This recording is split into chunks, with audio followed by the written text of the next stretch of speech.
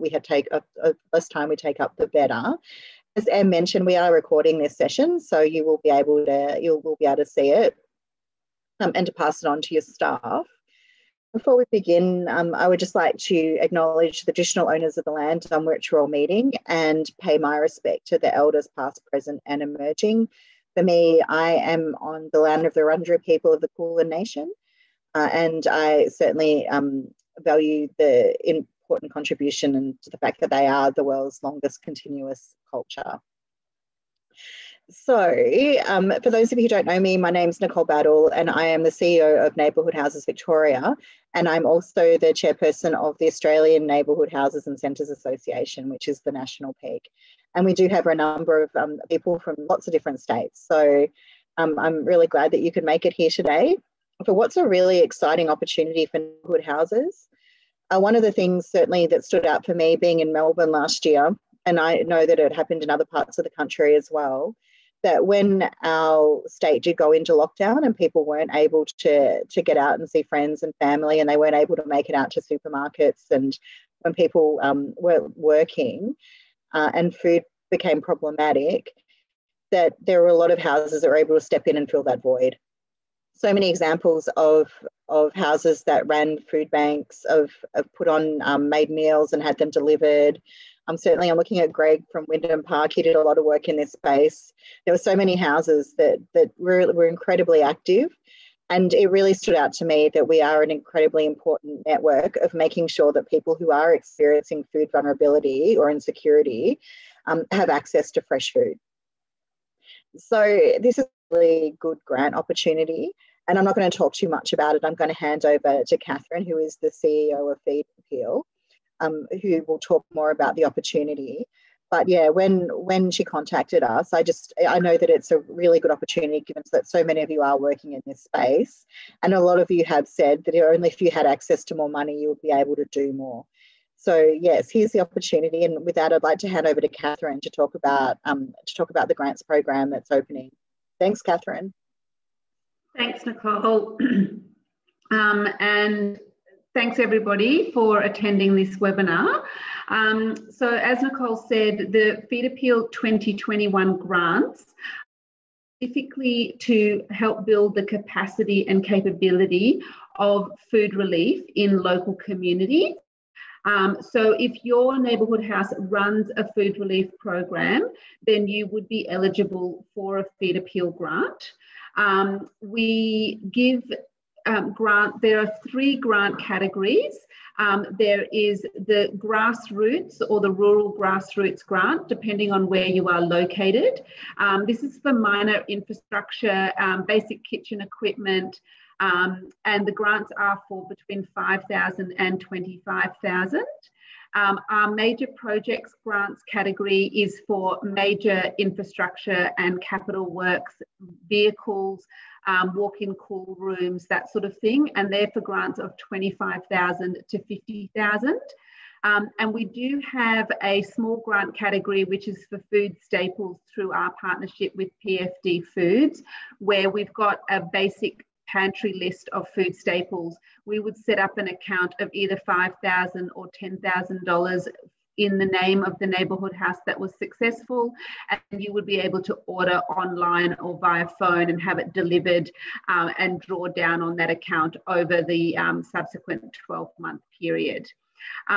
So the best and easiest way to sort of detail whether you're 1, eligible for a grant, and 2, which grant is best for you, is to go to our website, www.feedappeal.org.au/grants. And you can download a very comprehensive information pack that we've put together.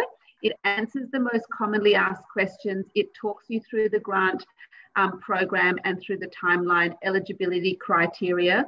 I have shared that with Nicole and Cameron. It may be something you want to distribute out as well.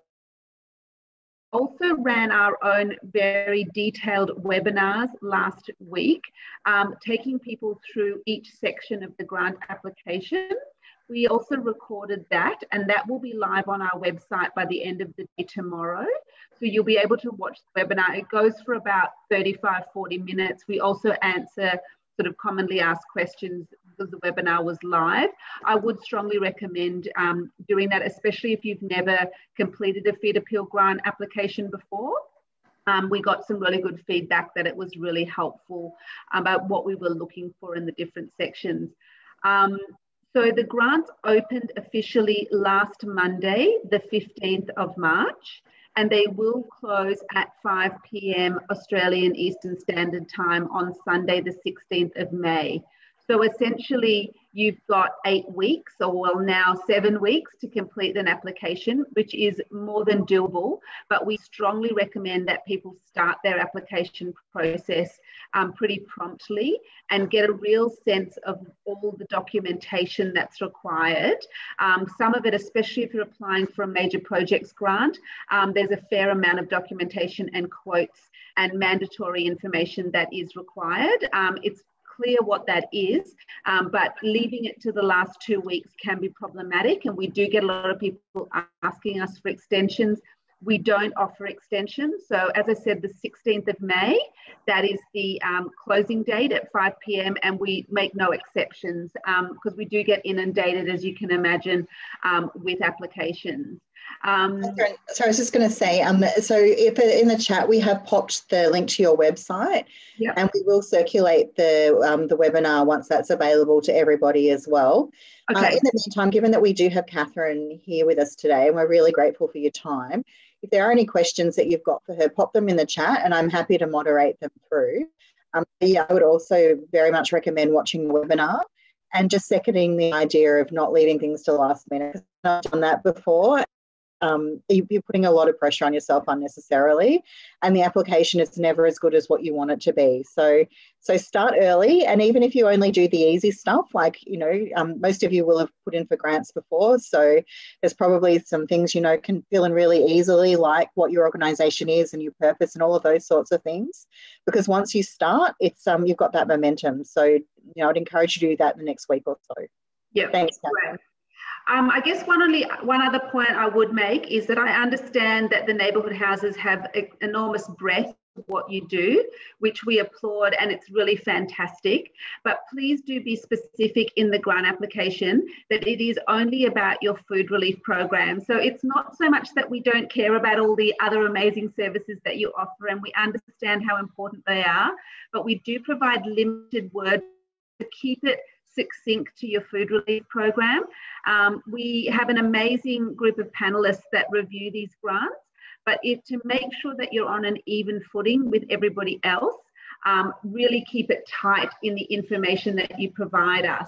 Having said, I would just like to clarify that because you have breadth, there is more financial information that you will need to provide, because we do ask you for your overall organisation's financial position, but then we also want you to break out your funding and your budget, etc., for just your food relief program as well. So there is a little bit more work in there when you're an organisation that has more breadth to it.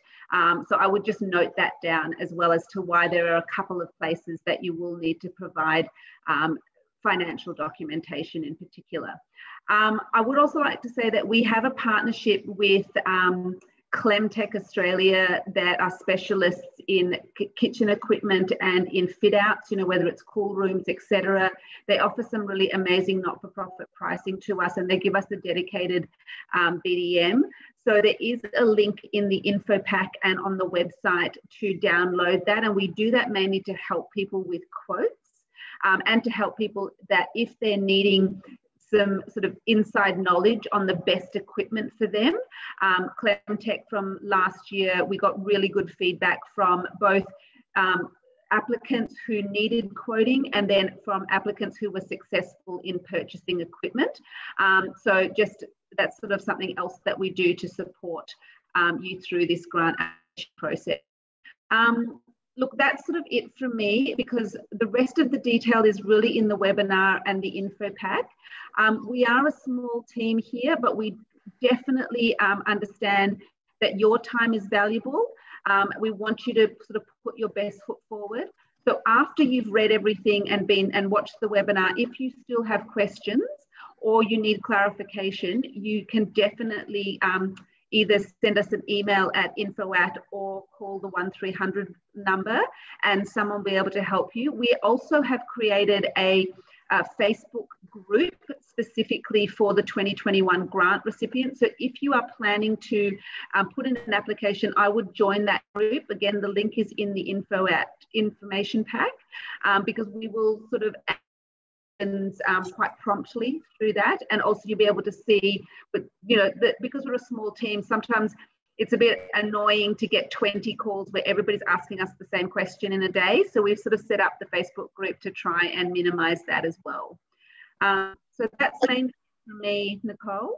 Look, that's a really great idea, and I applaud you for all of the support that you're giving to applicants through this process, because obviously you do want them to put their best foot forward, and given that there's the webinar as well as the Facebook group, I think there's plenty of support for people who are interested. Just one question for you before you go. We're currently running our food relief program on zero income. Food is donated by the community and OzHarvest.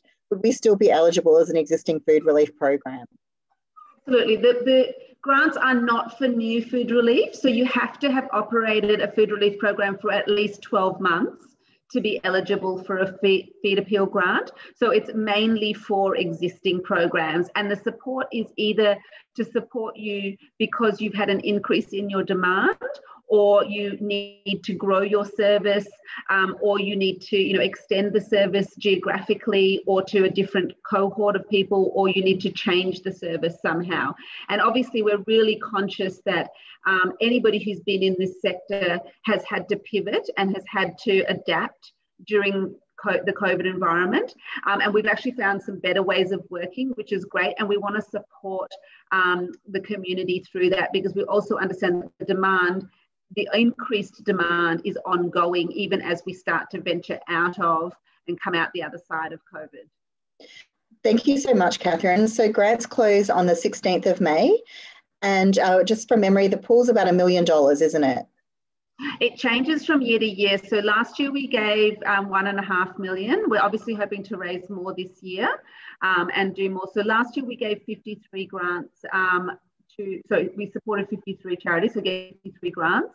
And we gave actually a significant portion of major projects grants compared to the previous year, just due to the need. So everything's done on merit. The one only other thing I will say is that particularly the PFD, the Food Staples Grant, that's a one-off. So you can only apply for that for 1 year, and it's very competitive because there's only a maximum of 15 grants available in that category. So it is probably one of the most challenging categories to get a grant in. So I will just sort of highlight that because it looks like it's the easiest one to apply for, but it's the hardest one to get. Good tip. And on your website, are there links to people who've been successful in the past to give people an idea of the sorts of projects that are funded? Yes, so you can definitely see the 2019 and the 2020 grant recipients. Also a good idea, I think, for people to do some research and to see the sorts of programs that have been funded before. I will also note, Nicole, that several neighbourhood houses have received grants. I think there was about 3 that received grants last year. Fantastic. Sorry, question from Kerry. Do community kitchen programs and food carts qualify as food relief? Yes, absolutely. Awesome. So thank you. Oh, sorry, there's just a couple more. So we've been running a food bank outreach program for 12 months and currently setting up a food pantry as demand locally outstrip capacity of outreach provider. Plus, would this make us eligible? Yes, it does. Actually, we look more favourably anyway on organisations that are all using what is already available to them. So whether that's accessing food through Food Bank, OzHarvest, Second Bite, or Meals Through Fair Share, or one of the meals programs. We look more favourably if you're already collaborating in the space than if you're spending the limited resources you have buying from the supermarket, with the exception that if you're in a regional or remote community with limited access, we understand that, and there's definitely space in the application to detail that. The one other thing I will also mention is we've created a really comprehensive postcode eligibility guide. So make sure that you check your postcode and then which grants are applicable for you.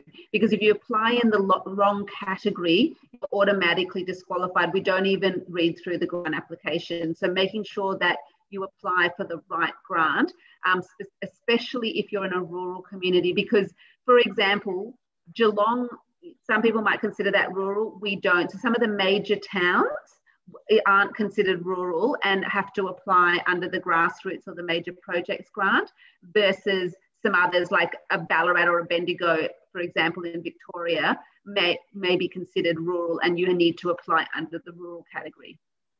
That's, again, a really good tip. You don't want to be knocked out for just not taking that time to double check your postcode.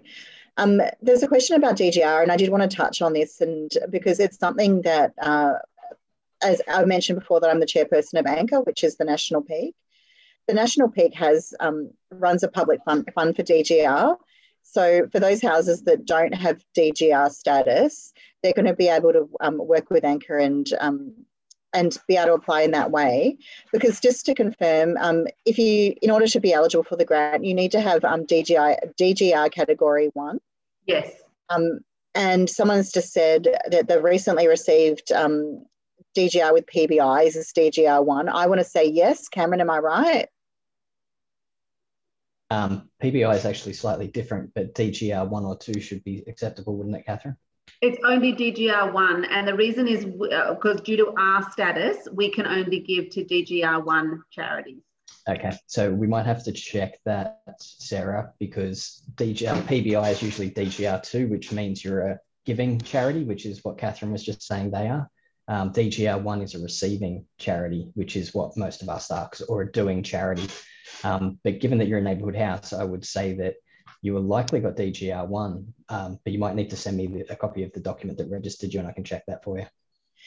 But for houses that don't have DGR 1, what you can do is that, as I mentioned, Anchor has a public fund for DGR that we run, and you are able to apply through us. And so what would happen is that we would, you put in an application with us, and then you would put in your application to Food Appeal. But what would happen is Food Appeal would pay the money to Anchor, and then we distribute it to you.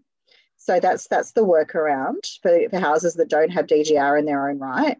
Ordinarily, Anchor would charge 5% administration fee for doing that. But given that this is about making sure that food goes to areas where it's needed, and that it is such an important thing, we're going to waive that administration fee in this instance. So all of the money will just because we do want to see houses be able to successfully apply for this money. I'm going to hand over to Emily in a little bit. Emily, who is the grants officer with Anchor, and she will talk a little bit about that process and what you need to do in order.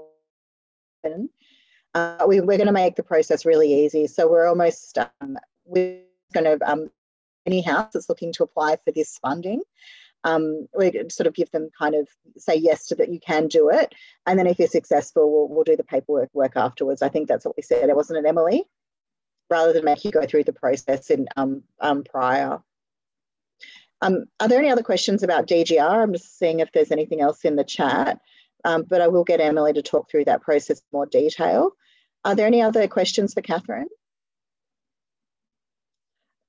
Thank you so much for your time, Catherine. We're going to pass on all of this information to the houses, to the ones who are here today, but we'll also spread it across the sector more broadly. And yes, absolutely, go to their website, look at the webinar, and join the Facebook group, and put the 16th of May in your diary today, and put a couple of reminders in, like a 2-week reminder, 4-week reminder, because this is definitely not one that you want to leave to the last minute, because it is competitive. Yeah, thanks for that, Nicole. I'll forward to you and Cameron a link for the webinar. So if you want to send that and the info pack out, that'll probably help everybody to get started. Fantastic. Thanks, Catherine. Great. Thanks very much. Do you need me to stay on? Or? No, it's up to you. You don't have to. I know you're busy. Okay. That's all. Great. Thanks very much. See you, everyone. Thanks. Bye. Thanks, Catherine. I might hand over to Emily now, if that's okay. We're going to also talk to Sophie as well. But Emily, did you want to just talk a little bit more broadly about the public fund? Yeah, sure. So the public fund, as Nicole said, is sort of given a pretty good overview of it anyway, but it's it runs the public fund for DGR, so it enables houses and centres around Australia to access that DGR status by putting an application through us. It goes to a DGR committee for approval, and then it comes back to you. And so the funds go through the public fund and then out to the houses. It's certainly a space we're continuing to kind of work and advocate, because the status in its own right for the houses and centres would be wonderful, but at the moment, anchor's been put into the Tax Act, and this is a way that will enable houses and centres to be able to access funds that require this DGR1 status. So in terms of this application, we, as Nicole said, we want everybody to be able to access this, and it really is amazing, and it's so important, the work that houses and centres are doing across the country in this space. So we will send out, when we send out all the communication, I'm just emily@anchor.org, and so if you're putting an application in, what you'll need from us is a letter that just says that you've been approved to go through that deed and getting that DGR1 status. So you'll need to be in contact with me before you put in your application, just so that you've got that attachment that you'll be able to put in with your application. And we will do, as Nicole said, a very kind of streamlined to get this to happen easily for you guys, get your applications into the feed appeal. So we'll send out my details, and it will be just simply that you'll need to get in contact with me and let me know that you're putting in an application, and then I will work out the anchor magic from our side and get that in touch with you, so that you'll be able to have that documentation to prove your application. And Emily, given that you are the grants writing guru, are there any other tips that you would like to share at this time? No, I think that just from what Catherine was saying, some of the things that kind of stuck out to me was she did talk about succinct. I'm not good at succinct. I'm a waffler, big, lots of flowery words, lots and lots of them. By the sounds of things, the way she described it and the fact that they will have a lot of applications, keep it really succinct. One of the things too is that in the paperwork, the other thing that stuck out from what they were saying is trying to be succinct, but also to highlight what it is that you're doing in a really, our sector is extraordinary, and I feel so lucky to be part of it, but what you know and what you do in the sector and in this space, trying to kind of find the words to make that come alive is a really difficult point, but you know your community, you know why you need to do what you're doing, you know why you're doing what you're doing. So those two things, making it kind of personal, but being careful on the waffle.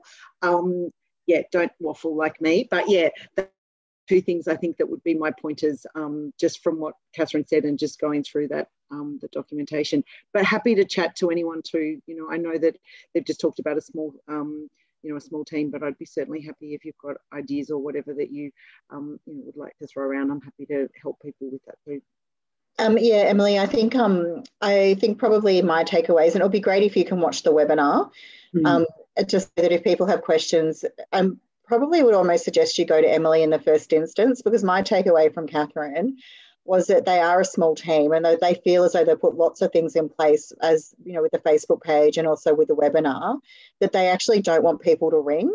And I think sometimes people want to ring because they've been told that they need to make contact with the funder so that the funder knows them, and so that, you know, that when their application comes through, they're going to go, oh yeah, that was Chris who I spoke to, and here's her application.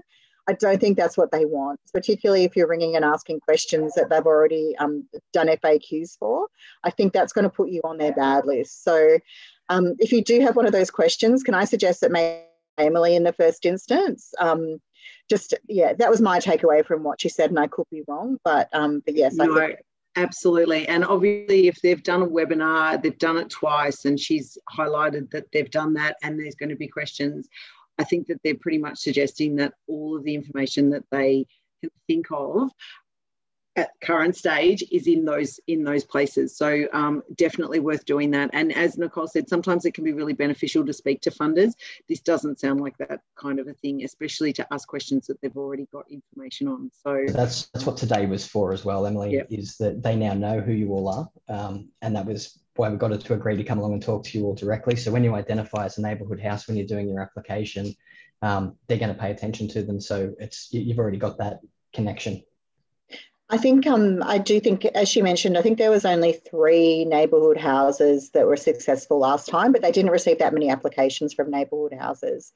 And there was some speculation as to why that could be. It is a slightly, it does look a little bit daunting as an application process for starters, and I think the DGR stuff as well. But hopefully we've been able to mitigate both of those to some extent. So I mean, I think they're pretty keen to see more applications from neighbourhood houses, as are we, because we know that given how much food we've given out over the last 12 months and how active we've been in this space, we're probably one of the biggest, probably one of on the ground biggest sort of footprints in terms of food relief. So I think it was disappointing not to have more. Heidi said that, Heidi, what did you apply for last time, if you don't mind letting everyone talking about this? Yeah, sure. We applied for a vehicle because due to COVID, we were doing a lot of transporting and around. We actually did end up getting a grant from a state government and have now got the vehicle, but we weren't successful. And our application was pretty thorough. I mean, as you know, Nicole, we do a lot of grant applications. Yeah, and we did end up getting it through a different funding, a pile of funding, but yeah, we weren't successful with this one. Which again, Heidi, is a really, like your grants, your hit rate was actually really high. So did they give you feedback as to why you weren't successful? No, and they actually said they wouldn't give feedback because otherwise they'd have to give out so much feedback, and that's pretty standard, as you know, with grant applications. But yeah, we do have a pretty good hit rate with our grants, and yeah, I mean, we have got the car now, but we didn't get it. And it was a pretty strong application. We spent quite a lot of time on it. Yeah. So hopefully we'll get a few more through this time. And I think by us making contact with them behind the scenes, we've certainly helped to raise the profile of neighbourhood houses and why they're really good organisations to put money through. So fingers crossed, I'm hoping that we will get some good traction this time. Sorry, Heidi, we're going to... Sorry, I just wanted to ask too, I'm wondering whether or not, because we do receive federal funding, whether or not that was something that they didn't find as attractive, because we do have DSS funding for our emergency relief program. Do you think that might have had something to do with it? Well, it's a national program, so I don't know. Look, I wouldn't have thought so, but yeah, I wouldn't have thought so. Cameron, have you got any... Yeah, it's possible, because they might have a strange criteria when it comes to that. They usually source funds from PBIs, so they themselves don't source a great deal of government funding. They're getting some good publicity now, though. To be honest, I think it might be more a case that they didn't think of neighbourhood houses collectively when you've applied, so they look at individuals as being a community centre, which is nothing wrong with that. They all are. It's just that I think now that we've approached them as a collective in a way and said this is what we're doing everywhere, they may be more inclined to go, okay, we should pay proper attention and probably not score things against someone if they were federally funded. Okay. I haven't looked at the application process in detail, but if there is an option for letters of support, we're happy to provide one. Certainly through Anchor, we're happy to do that. So we'll make a bit of a template as it for houses that would like that. And yeah, Emily, I'll get to have a look detail through the process and to watch the webinar. And if there's anything that stands out to her, we'll certainly pass that information on to everybody. Was there any questions about any of that, or else I'm just going to hand over to Sophie, who's from the United Nations Association of Australia Victorian Division, because one of the things I was going to just mention is linking your application potentially to the Sustainable Development Goals, in particularly Zero Hunger. Thanks, Sophie. Thank you, Nicole.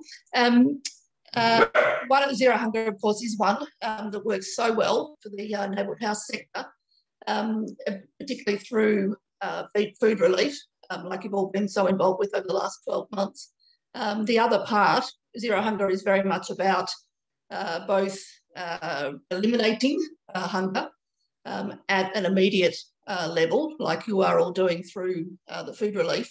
It's also about trying to establish sustainable agriculture and sustainable practices so that people can continue to have access to food and secure food, nutritious food.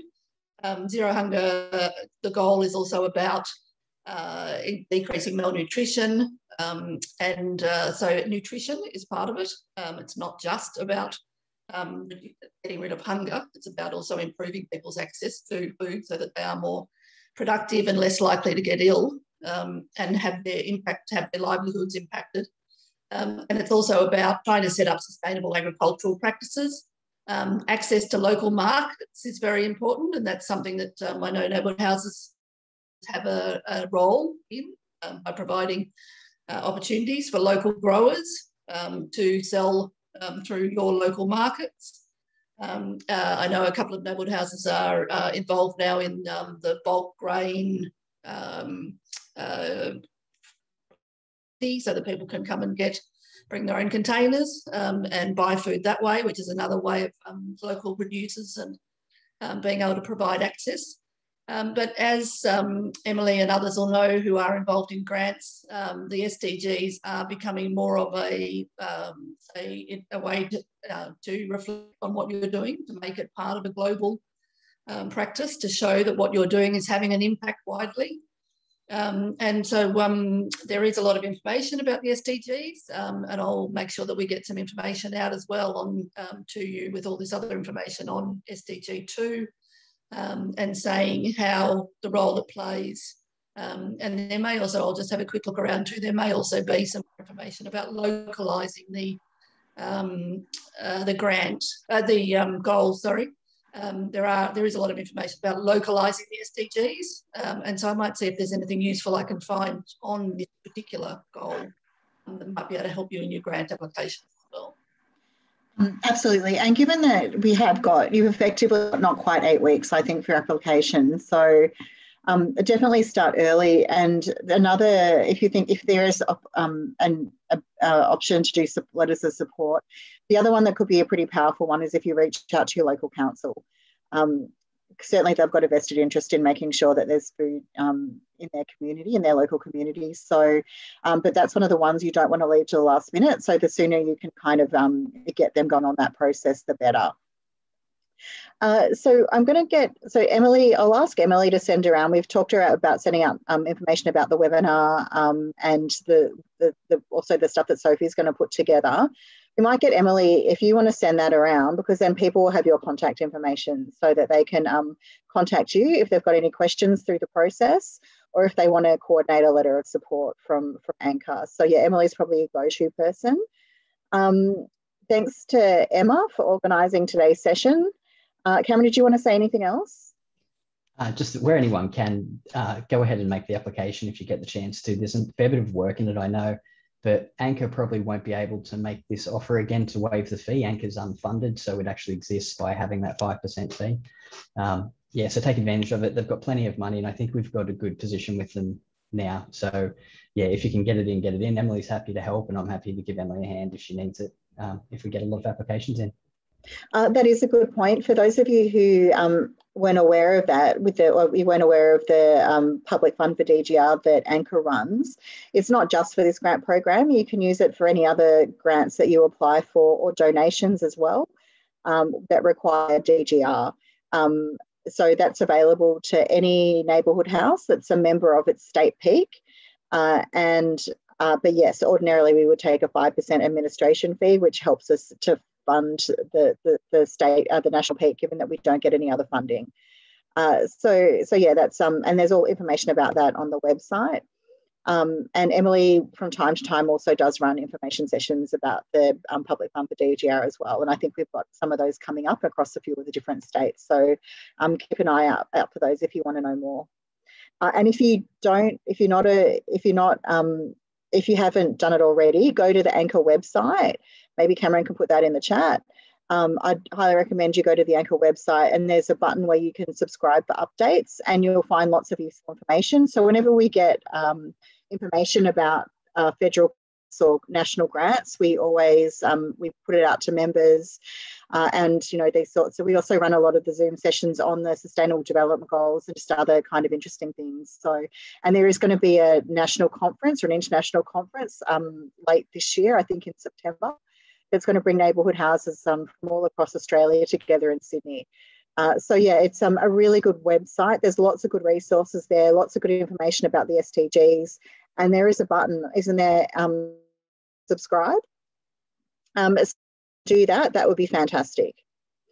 But thank you very much for your time today. Good luck with your grant writing. I would like to think that we are well positioned to be getting a decent cut of the pie. So, yeah, and we do have Stan Grant speaking at the conference in Sydney, which would be a bit of a draw card, and I think there's a few other people that we've got flagged as well. So it'd be great if you could come along. Thanks for today. Again, thanks to the team, and good luck with your grant writing. And yeah, no doubt we'll be in touch soon. Bye. Thank you, everyone. Bye, everyone.